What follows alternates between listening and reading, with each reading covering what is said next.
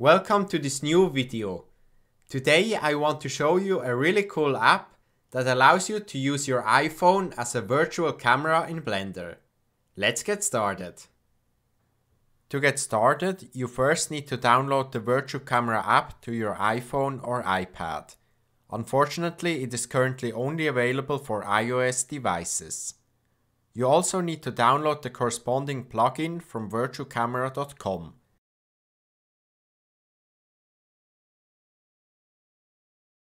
Once downloaded, open Blender and go to the User Preferences. In the Add-ons tab, click on Install and select the zip file you just downloaded.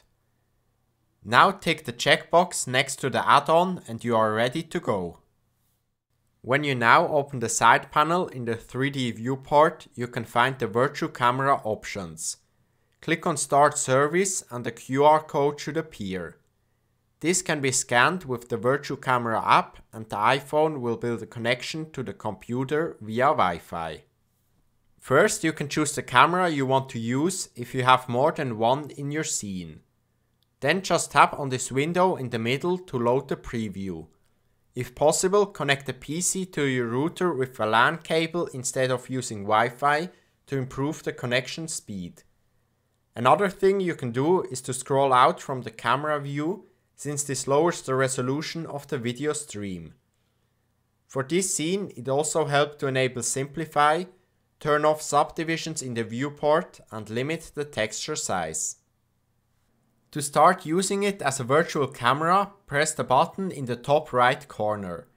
Move your device a bit around to initialize the tracking system.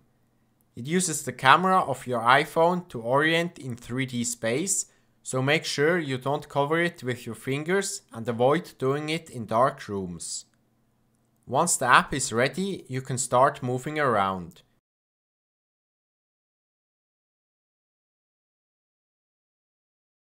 You can even zoom in and out with the focal length slider next to the viewport.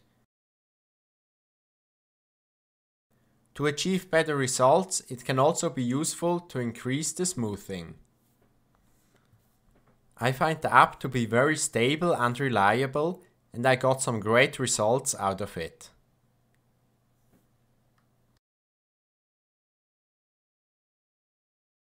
If you have a really big scene, it might be worth adjusting the scale in the settings.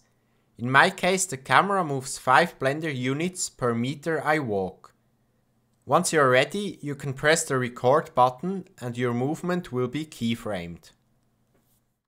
This video is not sponsored and I truly believe in the potential of this app.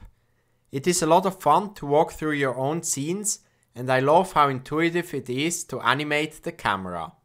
I'm definitely going to use this for future projects. That's it for this video. Thank you very much for sticking around until the end. If you like the content I produce, please consider supporting Blender Daily on Patreon. This would help me a lot to keep producing valuable tutorials. I am Nick from Blender Daily.